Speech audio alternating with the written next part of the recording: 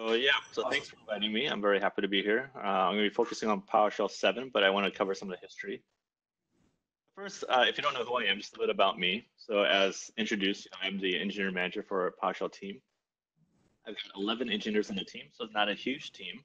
But I do work with 4 different program managers. Some of them you may be familiar with on Twitter, like Joey, Sydney, Danny, who also does like OpenSSH work with me, and our new PM, Jason Helmick, who's pretty well known within the PowerShell community. I've actually been at Microsoft for almost 20 years. Like actually my actual anniversary for 20 years will be in January. So yeah, I've been at Microsoft for a long time. I've only been on the PowerShell team about, I have to figure out backwards, but maybe about like 4 or 5 years. Before then, I spent a lot of time on WMI. My first project at Microsoft was actually Internet Explorer for Unix, but shortly after that, I was on the WMI team doing a out-of-band deliverable for NT4, so that kind of really dates me. But I was there when we first started the WinRM project. I was there when we wrote that spec for the SOAP and all that stuff. But I put all that behind, so I'm really focused on PowerShell these days. And in terms of what I actually own, well, my team owns, we own everything on GitHub for PowerShell, the PowerShell gallery, editor services, working with VS Code, Group Analyzer. I do own the OpenSSH project, which isn't directly related to PowerShell, but we do have PowerShell remoting over SSH these days. PS3line and PowerShell Get. The one thing that is no longer on this list for me is actually Windows PowerShell. That's been handed off to another team within Windows to own servicing. I'll talk a little bit more about that later. And finally, as mentioned, I don't tweet a lot. I'm not really big on the social thing, but I do respond to questions and I do provide updates where I think it's interesting about what's happening within the PowerShell team. So let's first go a little bit back in history. So Windows PowerShell 5.1, which is probably where you started. So this is the latest version. There are no plans to update the version that's in Windows. That means that there is no expectation that there will be a Windows PowerShell 5.2 or a Windows PowerShell 6 or 7 or anything like that. Windows PowerShell 5.1 is the latest. If you're on Windows 10, there are small changes that may happen in Windows PowerShell 5.1 for compliance reasons or several reasons. And also, I want to make clear, like, there's no current plan to remove Windows PowerShell 5.1. It's kind of like the Windows terminal team cannot remove cmd.exe. It's like there's just too many people dependent on it. It's part of the Windows operating system, so you can expect that it will be there for indefinitely. Like, there's no plan to remove it. But it is fully supported. But supported here means that if you have a critical issue, you can go through support. And also there's critical bug fixes that go in. But there's definitely no new feature work.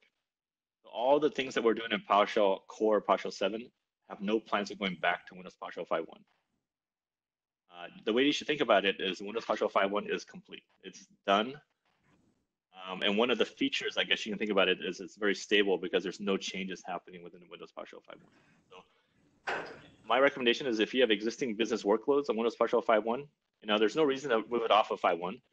If you're producing new automation and you want to leverage some of the new stuff, then you can use it side by side. And we'll go over some of those details later. So let's talk about what's happened since Windows PowerShell 5.1. So I pretty much joined the PowerShell team when the idea of taking PowerShell open source and also cross-platform came about. It was originally announced, I guess now it's been over 3 years now. So we announced it back in August 2016 that this was even happening.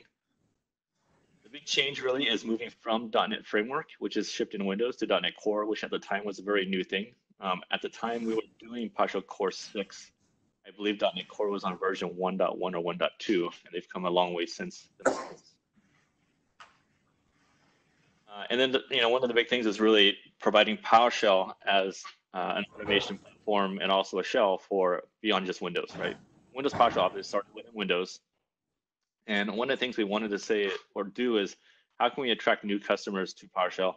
And the way to do that is look beyond Windows.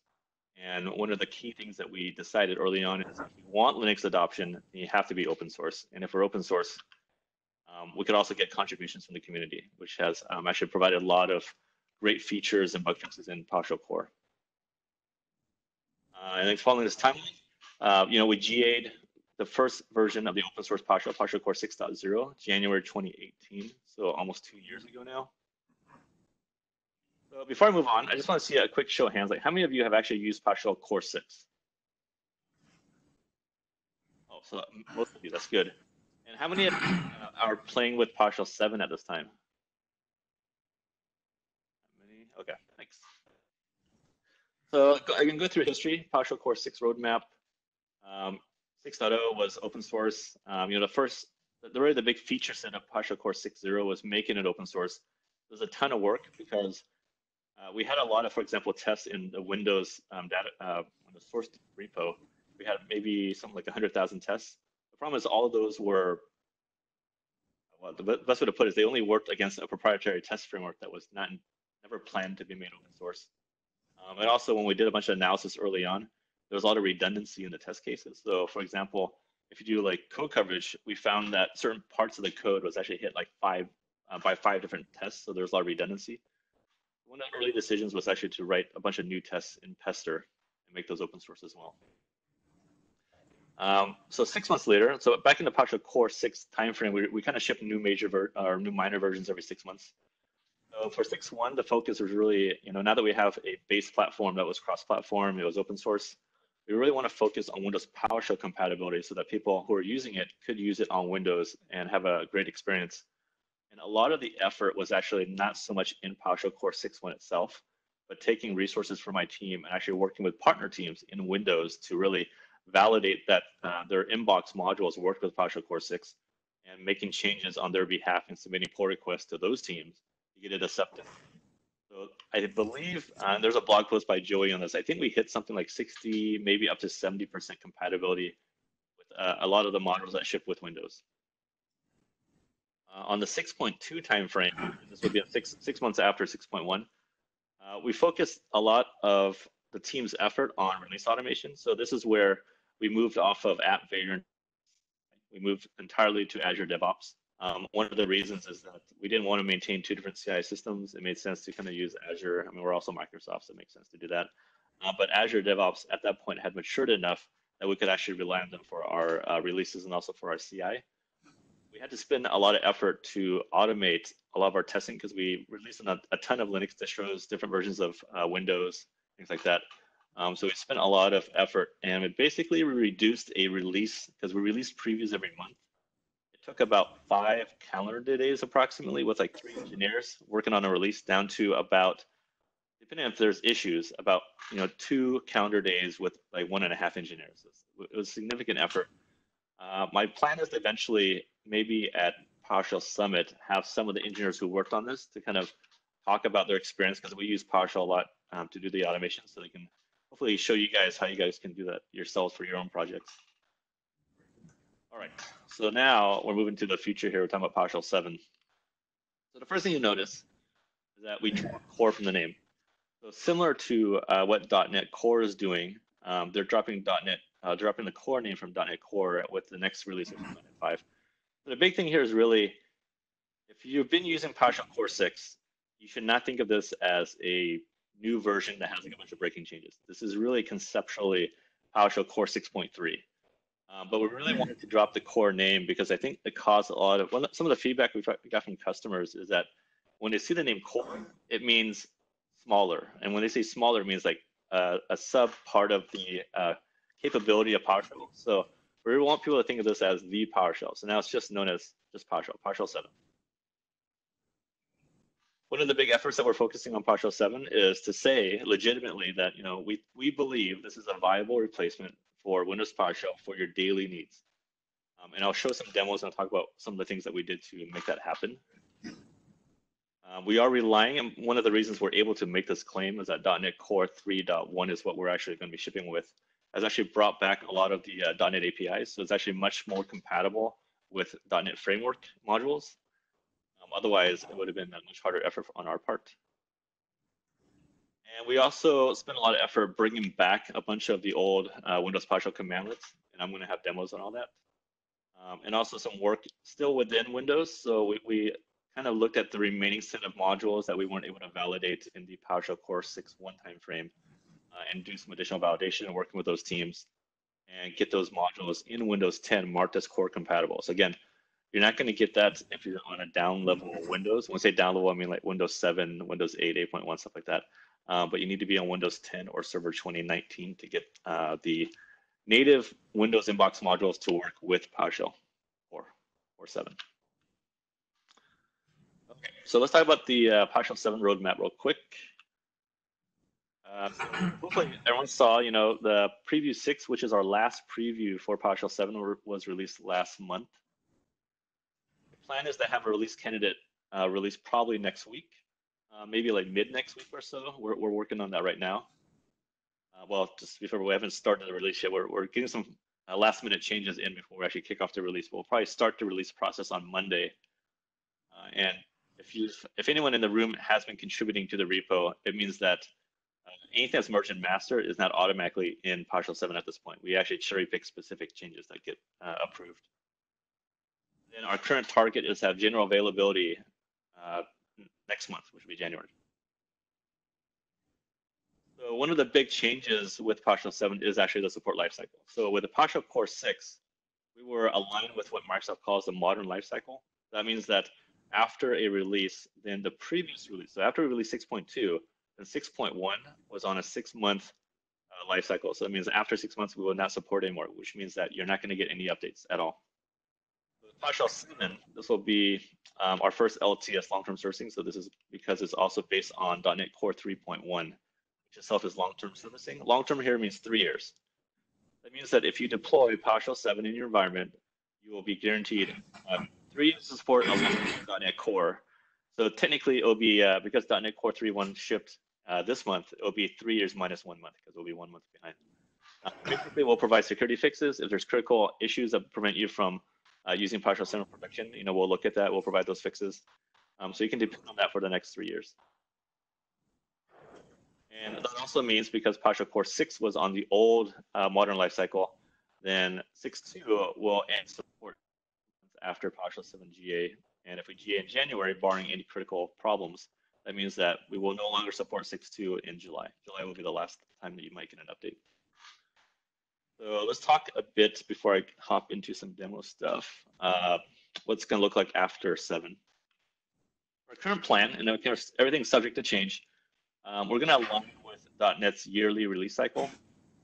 That means that the next release will probably be called PowerShell 7.1, and it will be based on .NET 5. And then the one after that will be 7.2, and now based on .NET 6. So currently, .NET's team's plan is to have every other year be an LTS release.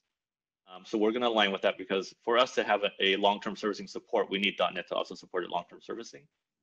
So that means that if you're on 7.0, then you can stay on that for the next 3 years, but I expect that most customers should probably move to 7.2, which would be 2 years after that, 3 years again, starting from that point. And so on, unless .NET team changes their plans, we'll probably stay on this plan. There's currently no plan barring any major breaking change or something like that to have like a PowerShell 8 at this point. We're not going to align with .NET's versioning, jump into major versions all the time. So one thing I'll mention here is that there's also currently no plan to ship PowerShell 7 inbox and Windows. And the reason for that is not because we don't want to, or there's no technical problem. It's really about support. .NET Core long-term servicing, the longest support they provide is 3 years. Windows long-term servicing is actually 5 + 5. So we have 5 years, and then they have 5 years extended. So 3 years is much less than 10 years. So currently we can't close that gap. We're still working with the .NET team, seeing how we can resolve that, because I know for a lot of customers, it's very difficult to be able to install something in their Windows environment, even if it's signed and produced by Microsoft. Now, in terms of actual Windows PowerShell compatibility within PowerShell 7, as I mentioned, there's some of the modules that ship inbox. We've done validation. We work with those teams to make sure they actually work with PowerShell 7. So those will just work. But then we have this new feature that came in preview 6, which is if you try to import a module and is not, just to be clear, import a module that is in Windows, so it's under System 32, and it is not marked as core compatible. So in the module manifest, there is this compatible PS additions that indicates how it's compatible. I'll show a demo of this later, make it more clear. The idea is that we can actually leverage an existing PowerShell technology called implicit remoting. That way, we can actually call out to Windows PowerShell to actually invoke that commandlet within PowerShell 7. So for those of you who are familiar with the Windows compatibility module that we shipped, to be honest, I don't remember exactly when we shipped that. I think it was in the 6.1 timeframe. that uses WinRM remoting. So the big change here is actually this is not a separate module. It's changes that we make in the PowerShell engine, and it's using the PowerShell jobs infrastructure. So it's actually talking to another process. It doesn't require WinRM to even be enabled.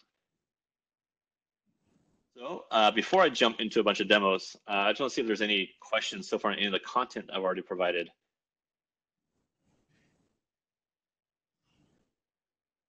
Let me just PowerPoint real quick.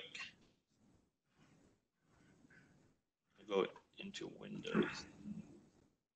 I use a MacBook as my regular daily to self-host the non-Windows builds. All right. I won't know so much about VS Code on the left. That's just to help me remember what I plan to demo. All right. So in PowerShell 7 Preview 6 here. So the first thing that a lot of people will notice the very first time they use PowerShell 7 is errors look different, right? So actually, before I Windows PowerShell real quick,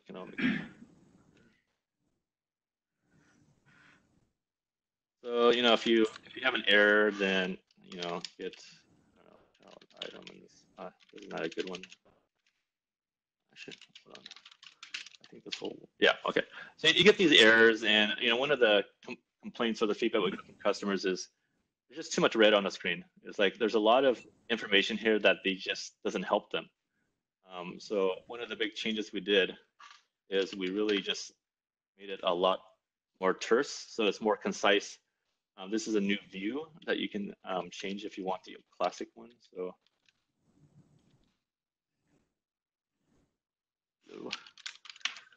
right now, by default, it's going to be in concise view, but if you really want to go back to the old style, you can go to normal view. Like if I do the other one, child item true, you can kind of see like, you have an error message. It tells you exactly what the problem is. And again, if we have bad error messages, you just tell us, we can fix those things.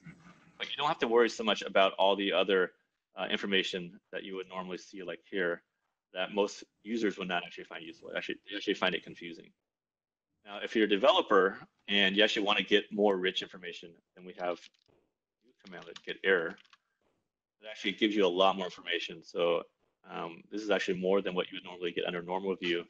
You get stuff like the stack trace, the C# stack trace. You can also get the PowerShell script stack trace. So this will make it easier to debug what the problem is. And let's see, if I do, I have a multi-error. So the script has a bunch of errors in it. And you can kind of see also when it's a script, we have we have coloring, which I believe helps because not everything's just red now.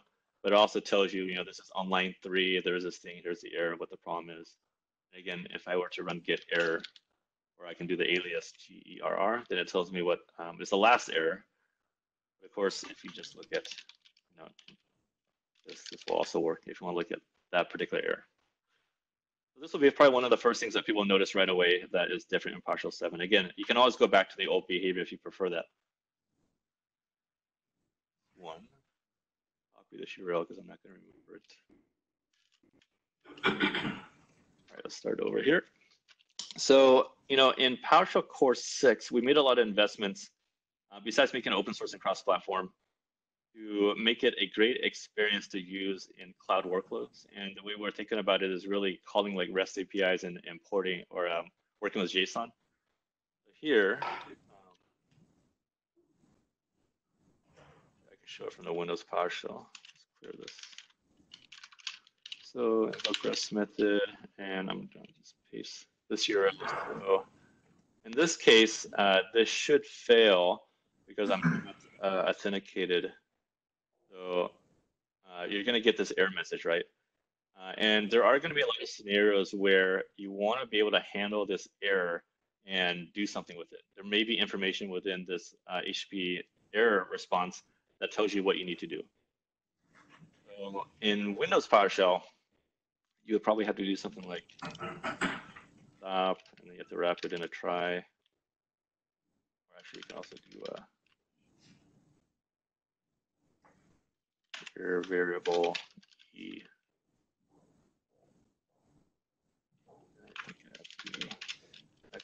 this. Actually, no, this is a terminating error.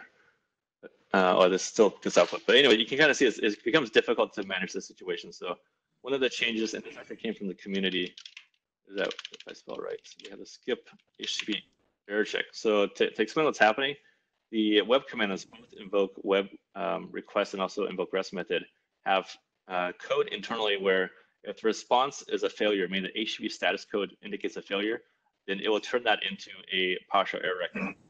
So this will suppress that behavior. So again, if I put this in my buffer, and now you don't see the red because it's not an error, right? So it's an HTTP error, but it's not a PowerShell error. So I can also do stuff like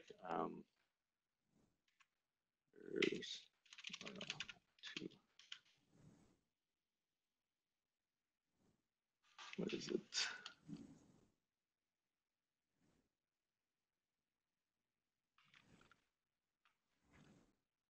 Like I can get a status code in S, and do response headers variable H. So now if I inspect S, I can see that this was a 415. I don't recall exactly what that means, but it's an error in HTTP. And I can also look at all the headers that was returned. So basically, I can now have more advanced scripts where I can handle error conditions when I'm calling REST methods. Let's talk about some of the language features. So one of the things we did with the PowerShell 7 planning is we looked at all the top issues that were voted on by the community in the GitHub repo. So we looked at stuff where people gave a bunch of thumbs up to issues that were open, and these language features were really some of the top voted ones. So the first one is the no conditional member property method access. This one is actually going to stay in PowerShell 7. But basically, the idea here is, right now, $A doesn't contain anything. So let me go back to Windows PowerShell to show how this will look. I actually need to get, okay, so let's say, let me get up something for this. Okay. So this is a method access. So if I do this, it's not going to work because A is null, so you can't call toString on it. So with the new syntax, and I know some people would not like the requirement to have braces, but it is required. Then this won't fail because now following, if you're familiar with C# syntax, this will say only call this method if this part is not null. So if I set A to equal something, and now if I call this again, then this will actually work because now this is not null. So basically the idea here is you don't need to have a bunch of checks against null. I mean, you still have to be careful here because you could have other logic in your script that does bad things. So it should be used carefully. The idea here is that you don't need to now explicitly check if A is null or not null before you call its method. Similarly, you can also put for arrays. So if I do something, I have to do a new variable like this, right? Then it won't work because B right now is null.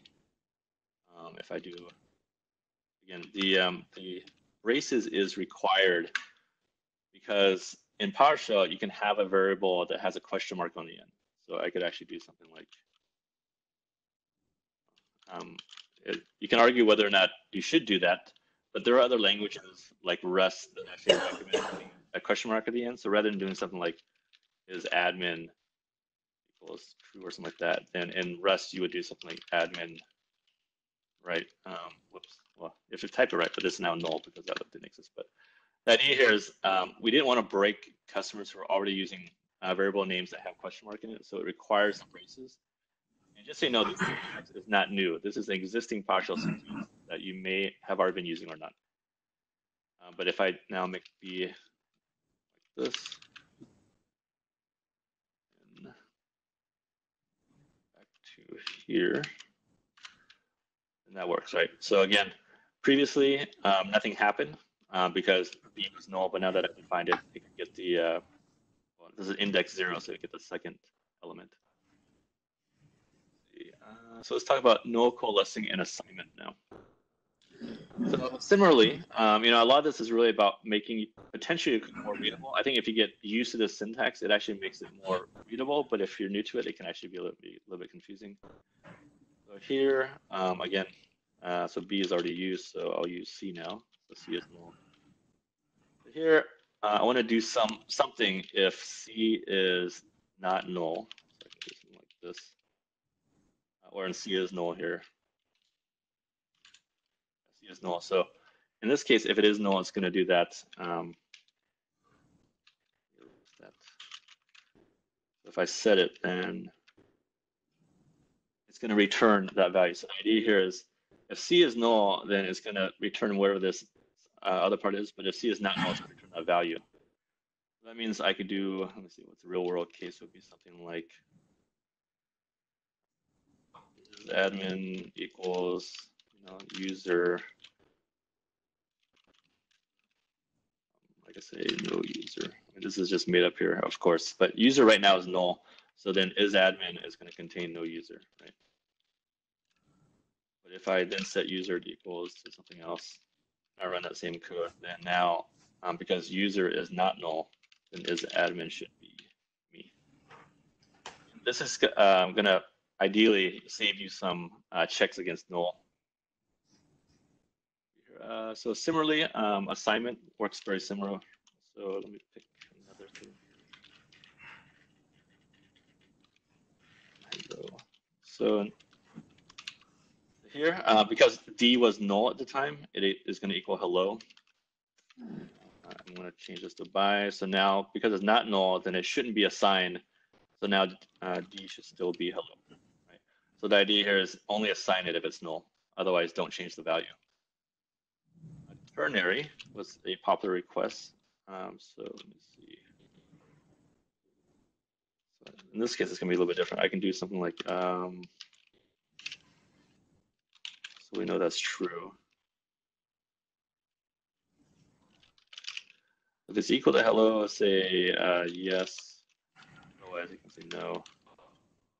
And we know, of course, it is. So the idea here is if this condition that you're checking is going to be true, then you'll return whatever this first thing is. Otherwise, it'll return the second thing.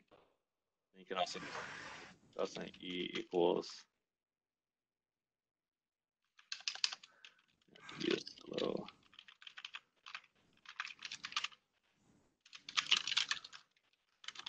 And of course, it should be the first one because D right now is still set to hello. Again, this is very popular in other languages, and you don't have to use it. It's just an option.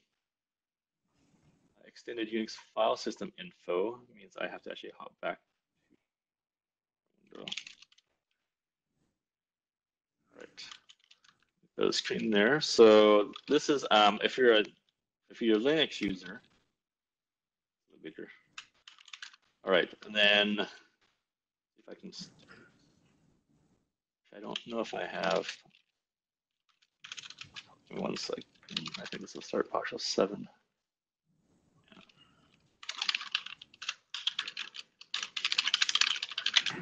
I actually want to start with 6. All right. So this is PowerShell Core 6.3.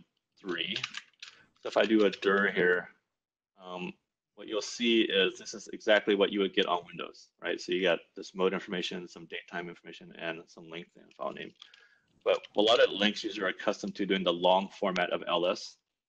So this is a native executable on, in this case, on Mac OS. It gives you a lot more information about, the user group and who owns the file and all that. So one of the changes that Jim made is equivalent in PowerShell. So again, this is get child item. And now he's calling some native APIs on Unix systems. So this only shows up on Unix, but it shows you like the user information, the group information, basically equivalent of what you do with ls-s.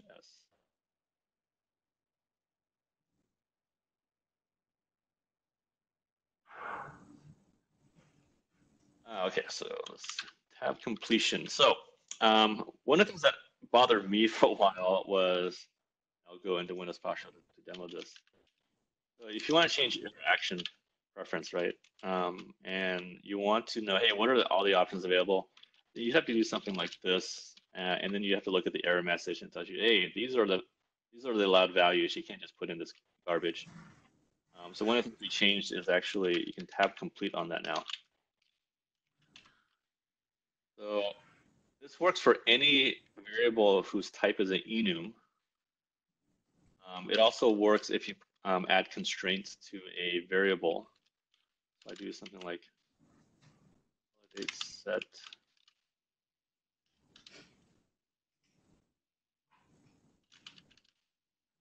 Let's say I. And if I do I equals, oh, this is what happens when I do a live demo. I'm missing something here. Make sure that, okay.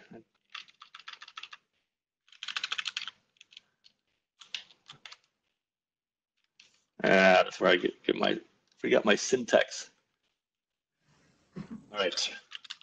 Rather than trying to get that working right now, I'm going to actually show a different one where if you all right, I can do animals.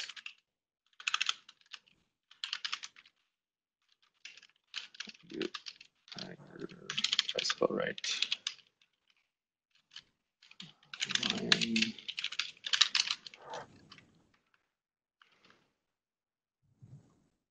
Is it closing?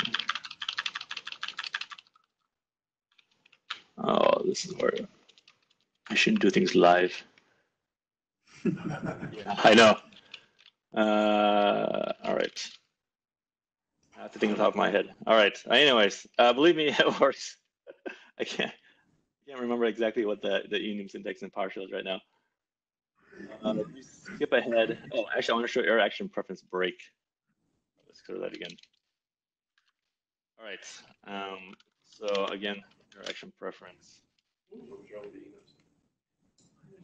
So this is a new one that's added by Kirk Monroe, actually. So now here is you have a script, and actually I do have a script because I have that multi one.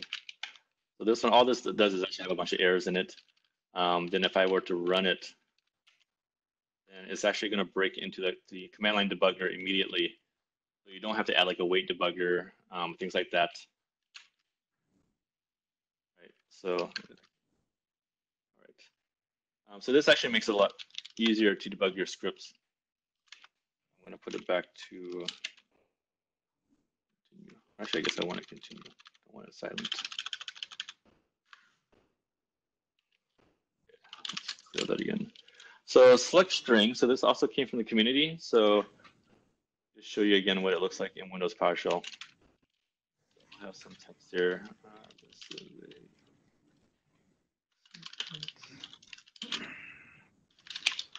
let's select the word is here. And basically, if you're actually, usually you would use it against like a text file, they have a lot more content. But here, you know, this is actually an object if you're not aware. It tells you, you know, this is what's selected, here's a pattern, but basically this output isn't as useful. So the big change here, I'm just type it again. Is to add emphasis. So I actually hit the first is, I forgot about this one. If I add a spacer, I should hit the second one. But the idea here is now we can, because Windows now has DT100 support, we can actually use that to show exactly where it is. And this is still an object. So nothing has changed. Again, you can get the actual content, you know, to do in your automation. And if you don't want to see that, then there is also a no emphasis to get back to previous behavior. But you know, one of the things you already saw, like especially like get error, we're adding a lot more color and kind of highlighting. I think it really helps to help see information. So in this case, all the green are all the member names, and all the stuff in the different color would be the content. And all this is user settable, so you can set these colors. Source. Hey, Steve. Yeah. Are these features turned on out of the box? Or are they experimental or what? Great question. So our policy has been that in preview releases, all experimentals are on by default unless you have a settings file that disables something. So that means that in preview 6, if you never mess with the PowerShell config JSON file, then you would get all the features enabled by default because we want people to try them and give us that feedback.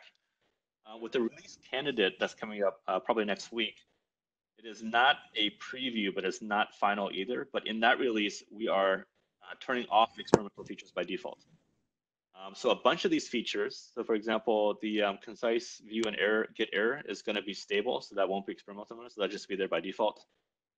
This was not experimental feature anyways, the second one, the skip needs to be checked. For the language features, ternary operator will be stable.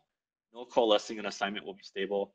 The null conditional member property and method access, which require the braces, is going to stay experimental. That means that you can't use it by default, but you can always enable that experimental feature if you want to use it. Just one clarifying thing here. Experimental doesn't mean it's buggy. Experimental only means that the design is not considered complete.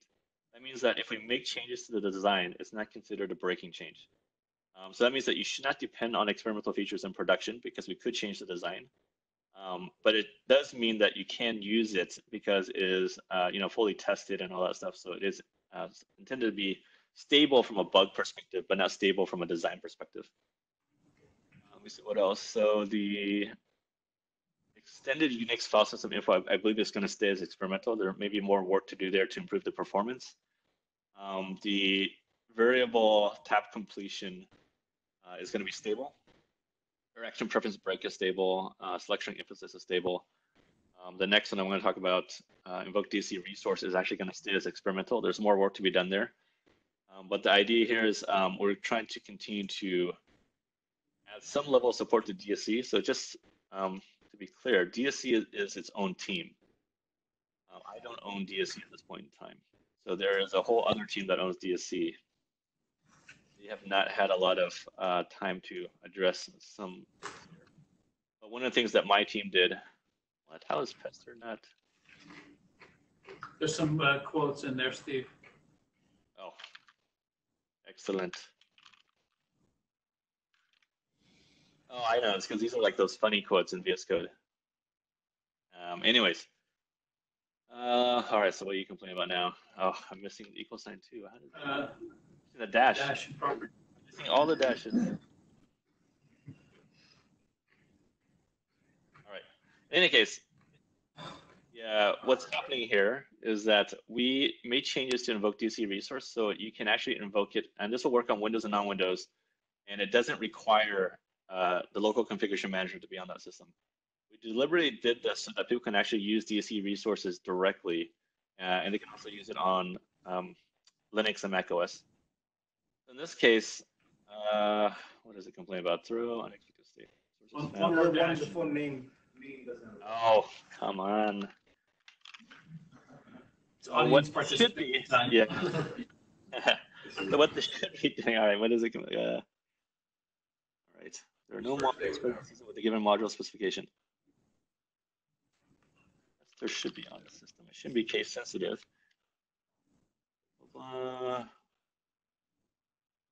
Do something real quick here.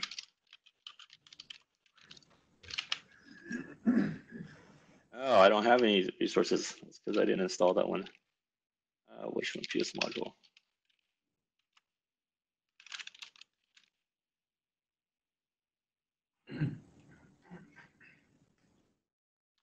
All right. If everything is, what happened to my Windows box? Oh. All right, well, I'm gonna give on this demo, but the idea anyways, for those of you who are more familiar with DSC than I am, is that you can use this method, this commandlet to call into DC resources. You can call it test set get. All right, let's continue. So the next feature is coming from the community as well. I don't know if you're familiar, but there is this thing called Azure Data Studio that looks a lot like Visual Studio, not Visual Studio, Visual Studio Code. And basically it's intended for working with databases like Microsoft SQL and stuff like that. So there are a number of PowerShell users that really do a lot of stuff with databases. I'll go back to Windows PowerShell to show the difference here. DB null. So this will be false because these two things are not exactly the same. So the idea here is that if you were to query like a SQL table then you can differentiate null, meaning that it doesn't exist, versus db null, meaning that it's explicitly set to a null value. So the request from the community is actually for them to treat those two as the same thing. So that in your scripts, you don't have to worry about treating db null differently. So a small change, but this is something that helps the community. And null string is similar. I need the value as well. The idea here is you don't have to check for these things if you happen to have those in your scripts. You can just check it directly against null. Split with negative values is kind of cool. So I can do this another sentence. So if you're familiar with split, basically it's going to split the string, and I can split it, by the spaces, and I get a bunch of elements or strings, and I could say like 2. So this splits it into 2 strings where the first occurrence of the white space and then the rest of it. But then if you want to split it from the other side, so rather than doing it from the left side of the string, now you can do like negative. Now it does exactly what you would expect, which is it splits into 2 strings, but it starts from the right-hand side of the sentence versus the left. Pretty cool little change. For each parallel, this is a highly requested.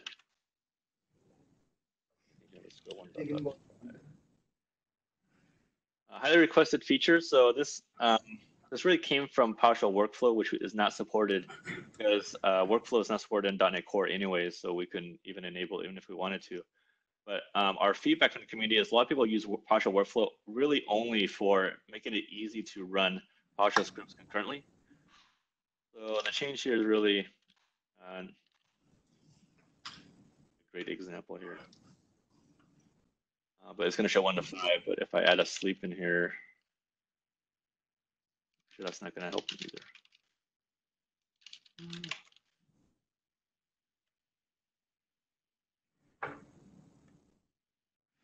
either. These are actually all running in parallel, right? So if I didn't have parallel here, then it would all be running serially. So then each one is going to take its own half a second. You kind of saw previously it was a lot faster because each of them are starting in parallel. I think one of the key things here, and the engineer who wrote this on the team, Paul, had a blog post about this, like you should not just use this everywhere. It just doesn't make sense. There's actually a cost to starting up a thread and a run space. So if you just start putting everything as parallel, you could potentially have worse performance.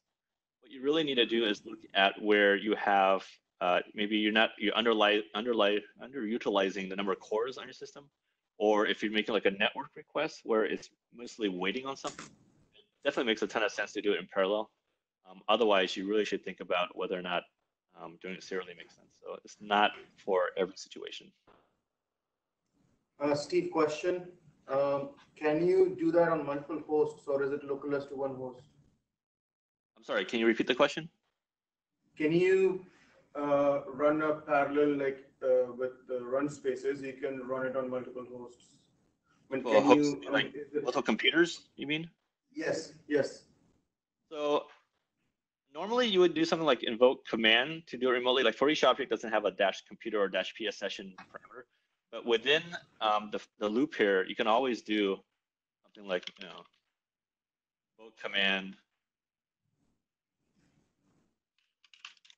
session, let's say that this is a list of sessions instead of numbers. And then in here, you could do your own script block here, right? Whatever this is. So you can certainly do it, but it's not part of the for each object commandlet itself. Does that make sense? Yeah. You'd be creating a local run space for each invocation, and then each of those run spaces can actually invoke something remotely, if that's what you're asking. The default throttle is 5. So the throttle limit by default is 5. You can set it yourself to however. So we can't guess what your system is capable of or what your scenario is where it makes sense to have the number of threads spin up. So you can set it to whatever you want, and you can set it, like max value kind of thing if you really wanted to. And again, it may or may not make sense for your specific scenario because it depends on what you're actually doing and a number of cores and number of CPUs on your system. But definitely play with that. You can always use measure command as a way to validate whether or not it's providing you the benefit that you think it's going to provide. temp drive. So this is a small one. I'll just get PS drive here. And one of the things we added is basically temp will map to your temp folder on your operating system. So if you're on Linux, it maps to that temp folder. If you're in Mac OS, it maps to that temp location. So now you can just go directly into the temp drive. See, there's a bunch of temp files in here. One thing that it doesn't do, if you're familiar with the test drive in Pester, it doesn't auto cleanup. This is literally just mapping a shortcut to the temp drive. So you have to do your own cleanup if that's what you want. But it's a nice little thing. How about abbreviation expansion? So let me see. I think I have Azure commands are good examples of this use case. So let's pick something like this one, wait, Azure RM recovery services backup job. So let's say that you're very familiar with that commandlet, but you don't want to type the whole thing. So one of the things you can do is you just type all the uppercase characters. In this case, it'd be W, you have to put the dash, ARRSBJ. And then if you tab complete, it's actually going to expand it to the very verbose commandlet. So this is intended for interactive use only. So if you actually type it like this, ARRSBJ, and you hit enter, like if you put that in your script, it's not going to find it because we're not going to expand it at runtime. It's only expanded for IntelliSense. Because we already don't want people to use aliases in scripts. It makes it less readable. So we certainly don't want like this to show up in a script. You don't know what that means for the most part, unless you're using something all the time that has, just very long commandlet name. So let's jump into the Windows side of things. So I don't know if these are going to be very interesting demos, but the clipboard commandlets are back. So I had that in my clipboard. I can also do, I can put stuff into my clipboard. Set clipboard. And if I right-click, then hello shows up. And these are cross. So people may not be aware, but in PowerShell Core 6, we actually didn't have the clipboard commandlets because they depended on WinForms, and WinForms was not in .NET 2.x, but they were added back in .NET 3. So we're able to do this. And these are cross-platform, yeah, as I mentioned. But they only work with text. So in Windows PowerShell, you could actually have like files in there that is not supported in PowerShell 7 clipboard. Counter commandlets. So this is, again, back. This was not there before. And the reason it wasn't there is it was using some private APIs. So we cleaned that up. So now we're only using publicly documented APIs. So you can work with perf counters again in PowerShell 7. The recycle bin. This just clears recycle bin, yes. So not that interesting, but it wasn't there before. Out printer as well, get hotfix. Is also back. I guess I don't have any hotfixes because I probably just got a new update of Windows 10 on this machine. But the idea here is we wanted to add back as many of the commandlets that were owned by the PowerShell team that existed in Windows PowerShell that was not in PowerShell Core 6. So we got most of them. There's a few that are still not there. Like local accounts is actually not shipped as part of PowerShell 7 because it's not using publicly documented APIs. However, if you import that module, PowerShell local accounts. There's a different problem. It's because it's using an assembly. I don't think, is it gonna? Yeah, it wasn't imported. I think if I start a new session, because this one, show preview. I'll make this bigger. Microsoft. Oh, no, there's a conflict. In any case, unfortunately, that's not going to work. But local accounts is not there. There's one I never used before, which is control panel, which is also not there because that's using some API that's not necessarily documented. And a few others. The WMI commands are not there by design because we want people to use the sim commandlets. And the event log commands are not there because they got superseded by the win event commandlets. The old event log commands only work with the system application program logs. They don't work with all the ETW logs, but the get win event does. So we're pretty close. There's a few that are still not there. Show the import win PS module. So Wait, Steve, you skipped the most important one. which one? Grid view. Oh, you're right. Sorry. Okay. So I don't know if everyone. Okay, so first I'll mention it does pop up behind the new Windows terminal. That is a bug or an issue in the Windows terminal. If you actually do something like this, it doesn't matter what it is, it'll pop behind. So that's something they need to fix. All right, so that's not something we can fix. But anyways, if you don't use out grid view, let me just quickly explain what this is. Basically, this is kind of like format table, but it allows you to select, items. Actually, I didn't do the pass through, which makes this more interesting. Let me do that. So what a lot of people use this for is for two things. One is they can quickly, be able to find something here. So stuff that has W in it. These are processes, or there's other criteria I can use filtering. So it's gonna be redundant, but I'm going to do process name contains win.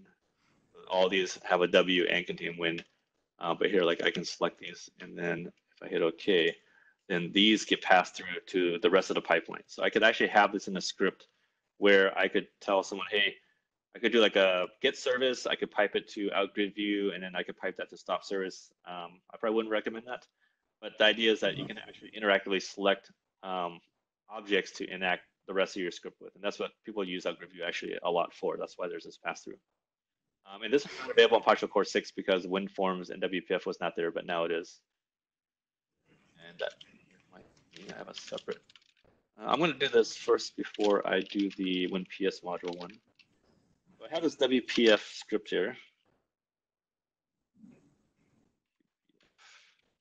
And basically, it's very simple. It's just a little bit of XAML. It's going to bring up a photo that you've seen before, probably. Oh, it popped up behind. Yeah, the sad Joey. Window. It's paused, so it's going to close it. But if you had scripts that leverage WP for WinForms, you can use those. PowerShell7. So let me quickly. I don't want to take up all of your guys' time, so let me go to. Just show this reparse point real quick, then I'll get to the more interesting one. This path. So Steve, the WPF only works on Windows, not on Linux, right? That is very important. WPF, which is provided by .NET Core, is only on Windows.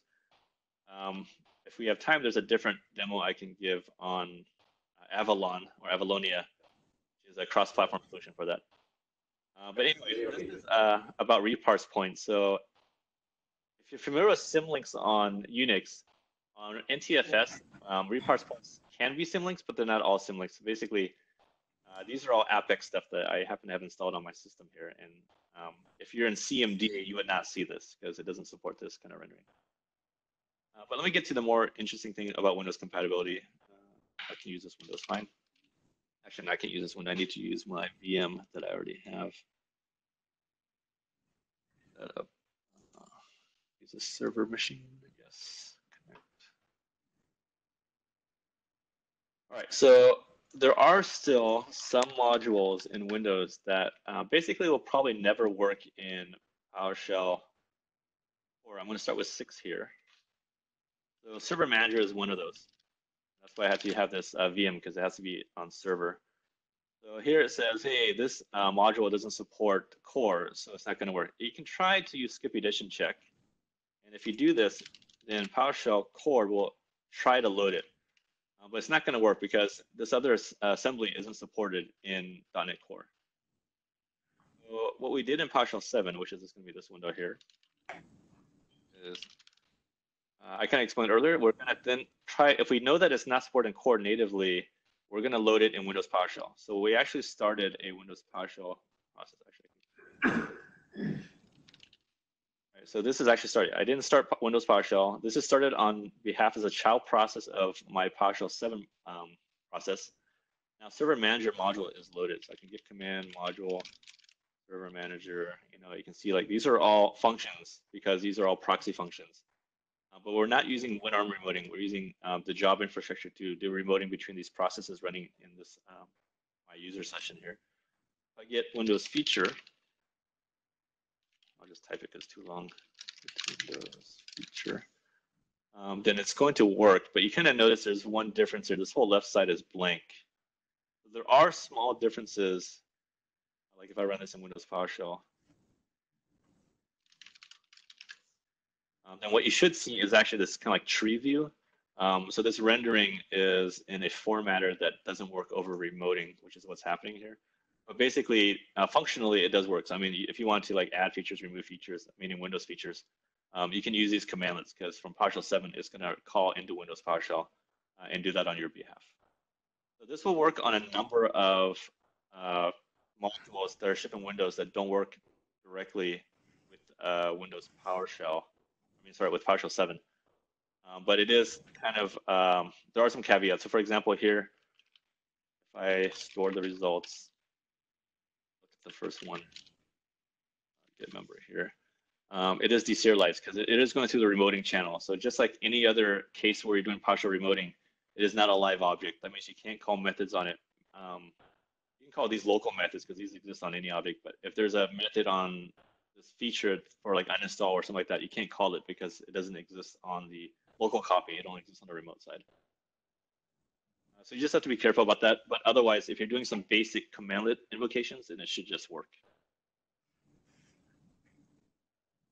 That is the extent. I feel like I kind of ran long on this. I want to give time for Q&A. I had anything else in here? So I'm open for any questions you have about anything that I talked about or anything that I didn't talk about. And I'll wait until like, I guess Doug kicks me off. I have a question. You might want to unshare your screen, Steve, so we can see. Yeah. Okay. Cool. So one of the questions I had was around kind of the cross-platform compatibility and how you basically configure that. Is that kind of a central location or is that per function or what have you? Missed part of that question. Can you repeat it? Yeah, so for instance, out printer is only available on Windows. How do you kind of configure that or specify, or where is that specified? Which OS it can basically run on? I'm sorry, I'm missing like the middle part. Okay, I'll do that. So out printer, for instance. Out printer, yes. Yeah, is only available on Windows. Yes. Where do you kind of specify which operating systems it can run on? So if you, okay, so if I understand the question, so like, for example, Outprinter is only available on Windows currently, and you're writing some scripts, and you want to make it work cross-platform, right? So currently, you probably, to be safe, would have to do like a git command on Outprinter, see if it's available.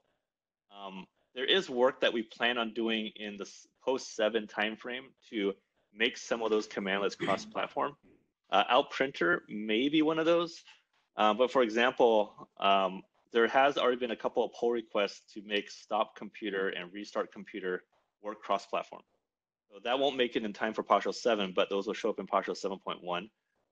For Outprinter, that's actually probably pretty easy to make cross-platform because there's Linux native commands we can just call into to do that capability. But other ones like clear recycle bin, for example, which I wouldn't necessarily expect to see in your automation, requires calling some native API. So that's a lot more work. So that probably isn't going to happen. But in general, if your concern is about what commands are available on Windows versus non-Windows, then you probably need to do checks to see if you know a priori that that's not available. Then you can do like is Linux, is Mac OS. Those are default variables that are defined. Otherwise, you can always do a git command. Like in our build scripts on PowerShell, we always do a git command if certain commands are not available, then we'll error out that you have to install something. If I maybe can rephrase, maybe this is what you were asking. If you're authoring a module and you want to make sure that certain functions are only available on certain OSs, okay, what should you do? If you're authoring a module that requires using something in PowerShell, PowerShell commandlet, like I think the answer is the same whether it's a PowerShell commandlet or if you're relying on let's say you're building a module on Linux, but the different Linux distros have different commands available, right? They're not all the same. So you're going to have to probably do a runtime check to say, hey, here's my dependencies, and if anything's not there, then you're going to provide a meaningful error to the user. I guess the opposite, though, right? The opposite is if I want to make sure that my function only works on one OS, I think you have to specify that in the manifest, and that is probably a per module So tag. module right? manifest doesn't have a OS check. So you would have to do, well, if you only care about Windows, I mean, you could always require 5.1. I mean, that's a cheat around that. But I think what we've been doing is in your, even if you have a binary module, you can still have a PSM1, and that can do a runtime check and error out.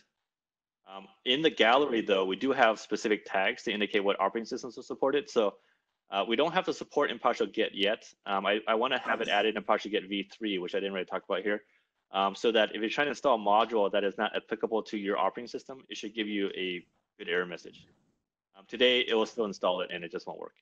But we do have those tags in the gallery to indicate that this is on Linux, this is on Mac OS and Windows. We don't have the granularity that this is for Red Hat versus Ubuntu, stuff like that. So Steve, you just mentioned PowerShell Get v3, which was going to be my question. Sure. So what can you say that you guys think you are addressing in v3 as opposed to 2.x and prior? Sure. So PowerShell Gallery and PowerShell Get are two projects I took over fairly recently, like about 6 months ago. So one of the first things I wanted to do once I took ownership of PowerShell Get is to fix, in my opinion, a lot of the wrongs that were maintained for backwards compatibility sake. So for me, one of the big user experiences I want to fix is you don't have to do all these switches. You know, you'll do like, I want to install like the latest piece of Redline or something like that. And that's maybe not a great example, but you want to install the latest module and it says, hey, these functions are already exported. You have to do like allow clobber, or you know, this version is already installed, but maybe it's a different publisher because we have one that's inbox versus like pester. You have the pester one on its inbox versus the one you want to install from the gallery. So you have to do like skip publisher check. You have to do like dash force and all this stuff. So we didn't want to kind of make it much easier for users. Like, hey, we know that you want to install this thing. Let's just make it install, you know, so you can use it. So that big user experiences. There's other user experiences like we want to adopt NuGet versioning syntax. So if you want, so for example, let's say that you have a module in your development environment and you require pester 3, right? But you want to use the latest version of 3. You should not be using version 3, by the way, but let's say you want to use the latest version of 3 and you don't want to use move to 4 because it's a breaking change. Then today, you kind of have to say max version 3.99999. Like, you know, you can't go to 4. So using the NuGet syntax, you could actually say, hey, you min-max 3 to 4, where 3 is inclusive and 4 is exclusive. So we can do the right thing there. So that way we can manage dependencies much easier. So from a user experience, those are some of the things that we want to do in addition to stuff like, you know, you should be able to just install an arbitrary NuGet package from NuGet.org and use those so you can call those APIs. So we want to light all those scenarios up. From an engineering standpoint, one of the big things I really want to do is actually remove a dependency on package management and also move the script module to a C# based module, which actually makes it easier for us to maintain because it's a very complex module. So that's the big effort, is really removing package management, also known as OneGet. That's also something I owned. And I think the reality is OneGet did not fulfill its initial vision, and it doesn't make sense to continue to invest resources in that at this point in time. So I'm moving away from that right now. And also basically improving the user experience for PowerShell Get so that it's more similar to like apt, things like that. So another thing that we're doing is having a local cache. So now you can do, you know, one of the things I want to hook into is if we have a local cache, finds will be much faster, but also if you try to use a command that is not installed in your system, we can detect that until you install this module to get this command. So there's some cool things we can do to light that up. Unfortunately, PowerShell Get v3 is a very complex project to kind of basically rewrite PowerShell Get from scratch. So I wanted to have like a preview to try out this calendar year. It's not going to happen. We'll have a preview probably first quarter of next year to try that out. And it'll be side by side with v2 because it won't be complete. Steve, question on PowerShell and performance. Yeah. So do you want to discuss 5.1 versus 7 GA, whatever is planned, performance, just the engine performance and the load time, and you know, the first run kind of thing? Yep. So I don't have any numbers to share with you right now. I had other blog posts before on just performance improvements. So .NET Core itself has invested in a lot of performance improvements over .NET Framework. We've also made some targeted, and also community has made some targeted performance improvements in PowerShell. So from a runtime perspective, in general, your scripts will just run faster in PowerShell 7 versus Windows PowerShell 5.1. It'll also take less memory and stuff like that. So there's a lot of goodness there. I don't have any numbers to tell you like it's going to be 100%, whatever. I think that's something we'll probably have as a follow-up blog post when we get closer to GA. Now, as far as startup, though, that is something that is very difficult to solve. So I can tell you right now, PowerShell 7 will start slower than Windows PowerShell 5.1. It's a technical reason, which is in .NET Framework and Windows, when we ship Windows PowerShell, we ship it as MSIL. This is the intermediate language. It's not compiled for your architecture. When you first time you run it in Windows, a thing called engine is executed, and it's going to compile Windows PowerShell intermediate .NET language into the native code for your processor. So that's a one-time hit. So that's a cold start. But after that, you're basically getting an optimized managed assembly as native code all the time. It's different for .NET Core for various reasons. One of the reasons they don't have a GAC anymore, a global assembly cache. So what we do is we do a thing called cross-gen. The cross-gen will compile parts of our code from managed code to native code, but it's not complete. When you do engine, pretty much everything's native code. So we have this ceiling limiting factor with .NET Core where we can only be so fast. We know that there's some other things that we could do on our side to make it faster. Again, I don't have numbers in front of me, but I think that Windows PowerShell was probably around, if you don't have a profile, it was probably around maybe like 300 to 400 millisecond startup. And then PowerShell 7 is probably closer to like 600 to 800 milliseconds, depending on your system. So that's something we want to look at in PowerShell 7.1 timeframe to see if there's other things that we're doing during startup that we can not do. We can improve that, but it's going to be hard to get parity with Windows PowerShell without having more just native code in there. Also, is it different across OS distros? I mean, Windows and Ubuntu or RHEL? It is different because the cross-gen compilation code is different for .NET Core. I know that in the past they had some bugs where it was slower on Mac, but again, that's all kind of outside of our scope. We're just leveraging their tools. In general, I mean, if you were to compare, for example, on Linux, PowerShell startup versus Bash, we're going to lose every time because we just do a lot more stuff on startup than Bash does. But that is one of the things that we do know is a potential pain point for customers, and we're trying to figure out interesting ways to reduce that startup time. Thank you. It's not going to happen in PowerShell 7 GA. Other questions? Go ahead. PS Readline available in VS Code yet? Integrated console yet? Good question. So PS Readline is a project that my team took over from Jason Shirk, who is still involved, but he just doesn't have the time to be the primary maintainer anymore. So the way it works is that whenever we ship a new editor extensions, PowerShell editor, PS editor extensions, we do ship a new version of PS Readline if it's available. So I expect that we should have a new drop of the extension either tomorrow or next week. We'll have the beta, what is it? Beta, I think it's beta 6, I can't remember now.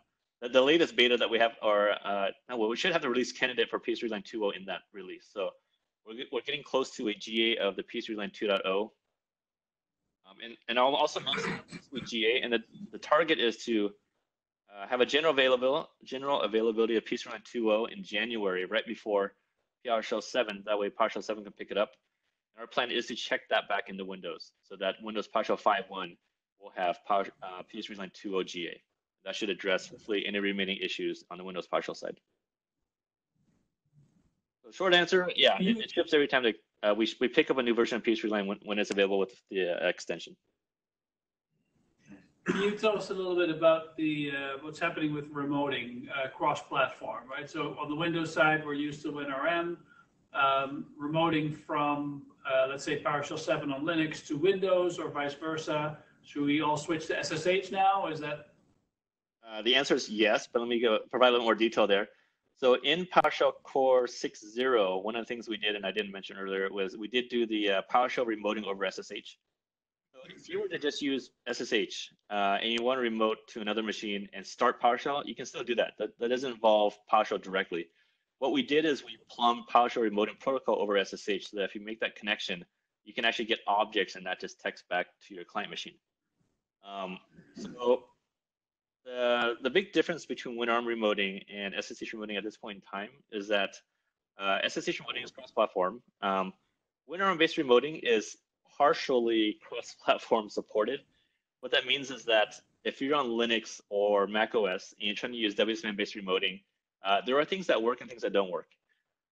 For example, Kerberos support is not really there. Intel support is not really there. There's potentially ways to make it work on Linux, but the idea is, or the reason is that those are not native concepts on Linux. Those are native things on Windows, so we don't have to write that code.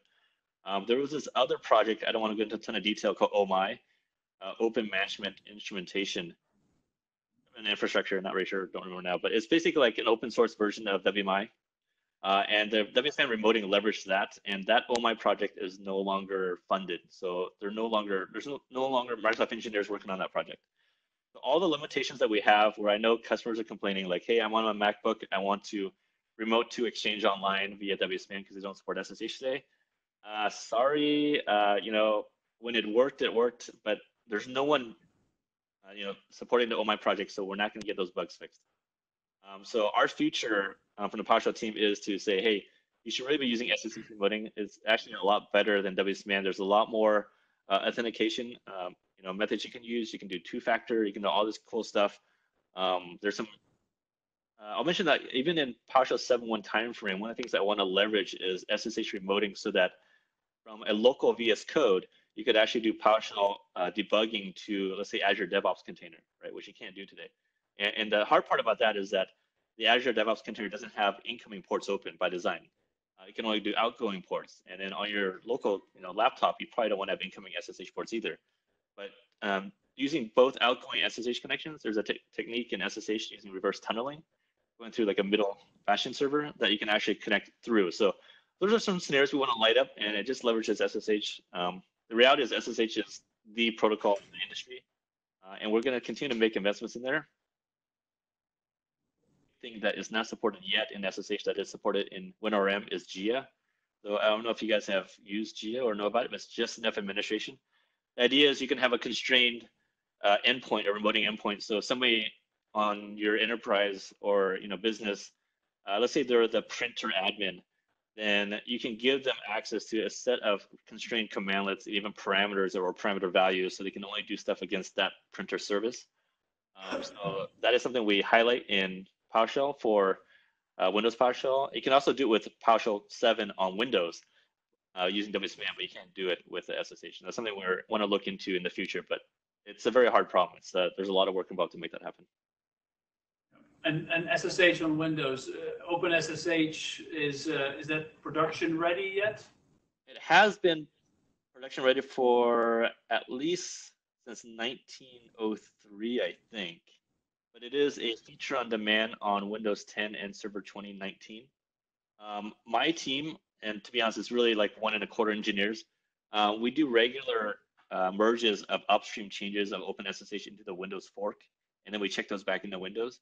But it is not something that happens very quickly, and it's not something that you guys can get very quickly. I think that the alternative is, if you've heard about this new thing called Azure Arc that was announced at Ignite, basically allows you to attach your on-prem computers to Azure and manage it that way. We already have this thing in Azure called the Azure OpenSSH extension, which makes it easy to install OpenSSH on Windows. So that might be another way for you to install OpenSSH, even on non-Win 10. Like those will work on Windows Server 2012 R2, I think, and above, something like that. I don't remember exactly the versions, but we are still supporting OpenSSH, but it's hard to support it down level because it's just a lot of work, to be honest, with very little resources. Any other questions? Do you know any plans for the Intune module? Is there any objectives for that? Or I don't have any knowledge about that, specifically about Windows Intune. What I would recommend is if you're on Twitter and you send me a message, I can find out the appropriate people to talk to if you have a specific question about that. But if you already know about the Intune folks on Twitter, you can just talk to them directly about PowerShell. Like my general thing is, if you as a customer talk to those teams directly, it is much more impactful than having someone from the PowerShell team talk to them, because from their point of view, it's like, oh, that's just another PowerShell team ask, versus this is a real customer with a real pain point. Got it. Okay. The Active Directory module. Back when So I'm going to cover that in two different ways. So in Win 10, and this would have been in the last October update of Windows 10, and with the PowerShell Core 6.1, if you're using Win 10, I forget what they called it, but it was the October refresh, whatever, with PowerShell Core 6.1, the Active Directory module just works. Like we made changes in that module in the Windows code base. Now there was a bug in there in .NET Core, so if you use it with PowerShell 7, it actually works better. But that should just work. Now, if you're talking about like Windows 7 or Windows 8 or the equivalent server, then the changes that we made in the inbox version of that module won't go down level. I mean, those won't meet the servicing bar. But if you use the new WinPS, I don't know even sure what we call it, the WinPS wrapper, or when we do the import module, then that should work for you. So that's another way on down level operations to use Active Directory module with PowerShell 7. But I guess the difference will be, if you're on the latest Windows 10 versions, you get the true objects. But if you go on earlier versions, you get the serialized ones, right? That's correct. Thank you. I have a question about kind of the whole process, right, of getting PowerShell 7 out. What was the most heated debate or contentious change or difficult conversation in your memory? If you're asking about from a technology standpoint, it was probably some of the language changes.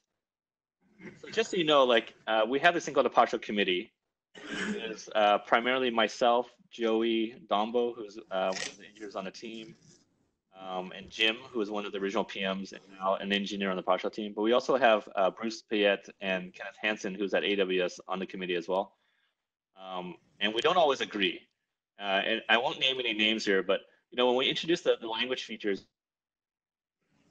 some community members asked us, like, why have this? Like people can do if statements. It's like you're adding complexity, and the argument is, yeah, we are adding options, but it's really the user decides what they want to do, and the feedback from the community is they want these language features. So in this case, it was a majority kind of rules kind of situation for that. There's been some other, I don't know, this is recorded, so I don't want to call out any specific community raised stuff, because the people I mentioned, I don't want to mention the people. If I mention the issue, they don't know who they are. But there have been some suggestions. We can edit it out. We'll edit it out. Let me just say this. There's been some, RFCs and issues raised by the community on things they want to see changed. And they're always good suggestions in a vacuum. But when we look at it from, hey, is it consistent with the PowerShell philosophy? Does it make sense? Then we don't always say yes. And that's always been a painful conversation. Because partly right now, the committee is a closed group of folks. I'll just say that one of the things we've been discussing in the committee is actually make it more open. When I say openness, we actually want to invite more community members into the committee and probably have a separation of a technical committee versus like a board that kind of, one is more tactical, it's one more strategic. But we haven't kind of closed on that structure. But I know that there's a number of PowerShell MVPs that would be interested in joining that. But there's some challenges there to figure out, like, how do we get people into the committee? How do we get them out of the committee and stuff like that? So it's a direction we're trying to head, but we haven't closed on that specific thing yet. Oh, and I'll mention the other thing about process. One of the most difficult things is really, and we feel kind of bad about this because we know, like, when we open up the PowerShell RFC repo, we wanted the community to submit a bunch of stuff that we could review. And we recognize that we're kind of way behind on reviewing those RFCs because we are a small set of people, and we only have 2 meetings a week because we have other things that are part of our job that we have to do. So we feel kind of bad that we've always prioritized like our own RFCs ahead of the community. So that's something we're also trying to figure out how to change and make it more optimal. Part of it is getting more people in the committee so that we have more people involved. Part of it is also maybe making it a little bit lighter weight. We recommend people open issues to discuss it before you spend the whole time authoring RFC, stuff like that. We're also trying to figure out, how to make things easier for both us and also for the community so that we can actually together have a much better product. Questions? Steve, you mentioned bringing out some of your team members to talk about the work done on the CI/CD pipeline stuff to Summit. I don't think I saw that on the agenda. Is that going to be like a side session? Currently, so I'll give you some insights on like PowerShell Summit, PowerShell Conference Europe, and PowerShell Conference Asia.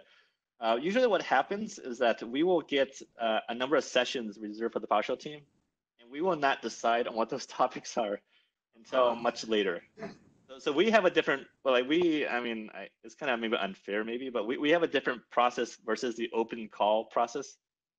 So we have not closed on what our topics are. Part of the reason is like, as we're moving past PowerShell 7, like there may be something more interesting to talk about than what we plan to talk about right now. But we'll have a number of sessions at each of these conferences. I think for PowerShell Summit, I do want some of the folks like on my team, it would have been like Jim was involved, Aditya was involved, and Travis was involved in really bringing up a very comprehensive CI/CD. And it's not just CI/CD, but also just a release system that really reduced the amount of man hours that we put into getting a release out.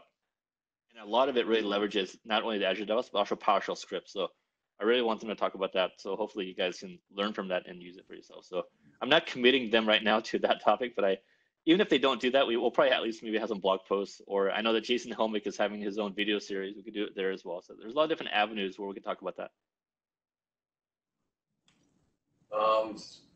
Just on that point, I used a lot of the stuff I saw on GitHub for the PowerShell pieces. I use a lot of that stuff for my modules that I do in Azure DevOps. So super, super helpful. Getting more details would be great. But I also have a question on PowerShell Azure Functions. Oh, go ahead. Can you just talk to PowerShell Azure Functions? I know that they're moving to another release. I know there's durable functions that might be coming. I don't think it's part of your team anymore, but just some general stuff would be great to hear. So one thing you mentioned about the team aspect. So when Azure Functions 2.0 wanted to have PowerShell support because they did their own Windows PowerShell support for the 1.x release, we were not involved with that. They want to talk to us like, how do we get PowerShell Core 6 in there? Two of the people on my team, Tyler, who does a lot of the streaming stuff, and also Dombo, they were involved in actually authoring the PowerShell language worker for Azure Functions 2.0. So one of the things we're really focused on is actually having a great PowerShell experience. So we didn't want to just say, hey, you're already familiar with writing an Azure Functions C# app. Here's how you do in PowerShell. We were really like, hey, you're a PowerShell scripter. Here's how it should look like in Azure Functions. So we shipped that, and once we had the public preview, we handed that ownership over to the Azure Functions team. So they own it now. We also had a prototype for durable functions. We had some reservations about that because, to be honest, durable functions as a concept is very complicated, and I don't know if users are ready for that. But I believe that is a highly asked thing, and I'm comfortable saying that the Azure Functions team will be able to deliver that. What I can also say is that we've continued to have conversations with them, and I expect that they will move to PowerShell 7 fairly quickly. I don't know if they will be able to get there by RC timeframe, but at least by GA, I would hope that they will be able to offer PowerShell 7 in Azure Functions around the time we have GA in January.